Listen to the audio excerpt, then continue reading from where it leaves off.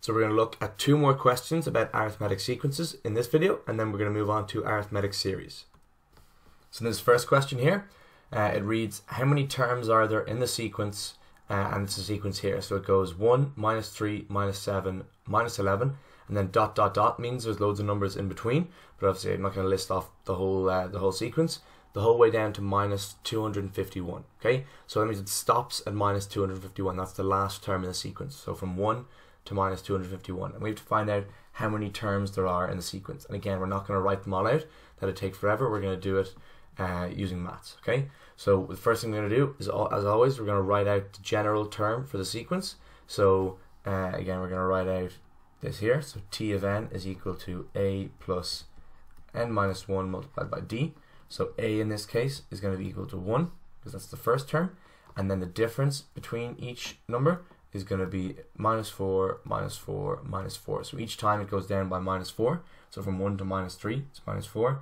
So from minus 3 to 7, minus 4, and minus 7 to minus 11 is minus 4. Yeah? So we're going to say d is equal to minus 4. So that means our t of n is equal to 1 plus n minus 1 multiplied by minus 4. Yeah?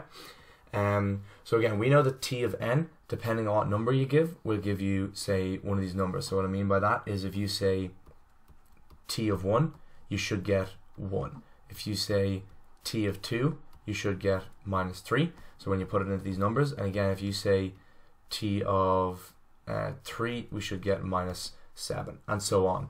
So basically what we need to do now is we have to say t of n is equal to minus 251, and we have to find out what n is, yeah? Because as long as this is right, if we say t of n is equal to minus 251, we'll find an answer for n, a whole number answer, and it'll be exactly which term it is in the sequence. So basically that's what we're going to do now. So I'll go in red, and I'll say minus 251 is equal to 1 plus n minus 1 by minus 4. Now we have to work this out, okay? So minus 251 is equal to 1. It's going to be minus 4n and then plus 4. So minus 4 by n is minus 4n, minus 4 by plus 1, plus 4. Move all the numbers over to this side and keep the 4n on this side. We have minus 251 minus 1 minus 4 is equal to minus 4n.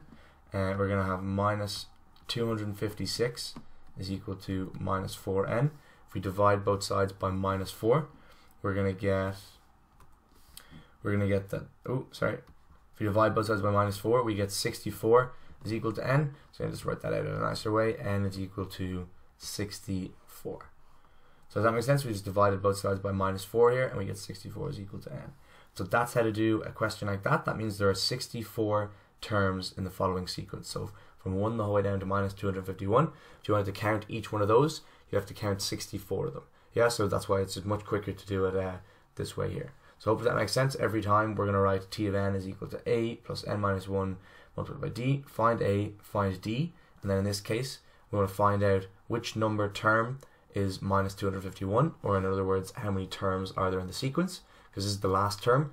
If we find what number term that is, that's the same as all the terms. So t of n is equal to minus 251, and then we solve for n. Yeah? Okay, hopefully that made sense. We'll move on to the next example now. So here's our second example here. It reads that t of 4 is equal to 6, and 3 multiplied by t of 2 is equal to t of 10. And what is t of n? And actually, one thing I just forgot to write is that they're all arithmetic sequences, okay? Arithmetic sequences. So again, t of 4 is equal to 6, and then 3 multiplied by t of 2 is equal to t of 10. We'll find the general term t of n for this arithmetic sequence. So it's all the same arithmetic sequence, or numbers in a sequence, okay? So it might seem a little bit confusing at first, but again, we're just going to write, so t of n, let's start with this always, t of n is equal to a plus n minus 1 multiplied by d. So if you see here, n is going to stay as n, so what we're looking for in this question is a and d, yeah? Because once we have a and d, then we have t of n, we have the general form, and that's what the question is asking us for. So I'll start by saying t of 4 anyway. We're just going to start by this.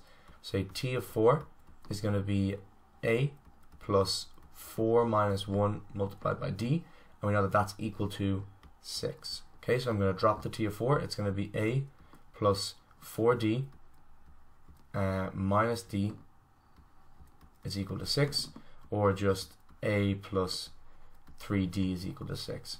So yeah, really you could have just said 4 minus 1 there as well. I just did it that way, it doesn't really matter. So that's our first equation, so we're going to keep that there and we'll come back to it. And now I'm going to go in green and I'm going to say now this line here, okay? So we're going to say t of 2 is going to be a plus 2 minus 1 multiplied by d, or a plus d. Yes, that's what t of 2 is. And then t of 10 is going to be a plus 10 minus 1 multiplied by d, so a plus 9d. Okay, so we have those two. So now we can stick that into this equation here. This might look a little weird. We're going to say, I'll go orange, that 3 multiplied by t of 2. Okay, so that's a plus d. A plus d is equal to t of 10, which is a plus 9d. A plus 9d, right? So now we have 3a plus 3d is equal to a plus 9d. So I'm going to move all the a's and the d's over. So we're going to get then, it's going to be 2a minus 6d is equal to 0.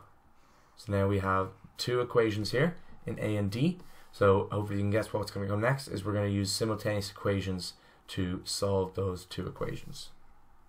So I'm just going to scroll up to make more space. So it's going to be a plus 3d and 2a minus 6d is equal to 0. So let's start that here. So it's a plus 3d is equal to 6 and 2a minus 6d is equal to 0. Yeah? And now we need to solve for a and d. So I'm going to multiply everything on the top line here by 2. So I'm going to say multiply by 2. I'm going to rewrite that here. It's going to be 2a plus 6d is equal to 12. And at the bottom we're going to have 2a minus 6d is equal to 0. So you can cross out these two 6d's here. So we're going to add the two lines together. And we're going to have, purple, 4a, so 2a plus 2a is equal to 12. And that means a is equal to 3. And now I need to sub that back in. I'm going to sub back into this one up here to find what d is equal to. So again, a plus 3d is equal to 6. So that means 3 plus 3d is equal to 6. So that means 3d is equal to 6 minus 3. 3d is equal to 3 and d is equal to 1. So hopefully that made sense there. So just sub a is equal to 3 back into one of your equations, and then you just need to solve it for d. So you move it around until you get d is equal to 1. So that means we don't know what t of n is exactly. I'll just finish that down here in this space here. So sorry for getting a little bit messy. And I'll go bright blue. So again, if t of n is going to be equal to a plus n minus 1 multiplied by d, and in this case a is equal to 3 and d is equal to 1, then what we're going to have is t of n is equal to 3 plus n minus 1 multiplied by, actually I'm not even going to write it, just 1 on the other side, okay? So you don't have to write anything else. So that is our t of n, that's our answer, and that's how you solve questions like that. So that's the end of the video there. Sorry, it was quite long. Yeah, so those are two other kind of arithmetic or arithmetic sequence questions. Those are the kind of hardest questions I think you're going to get in the exams, the ones like those and the one in the last video. That should cover you pretty much for everything to do with arithmetic sequences. And the next video we're going to start looking at arithmetic series. Okay, so we'll see you then and hope you enjoyed the video. Don't forget to like and subscribe.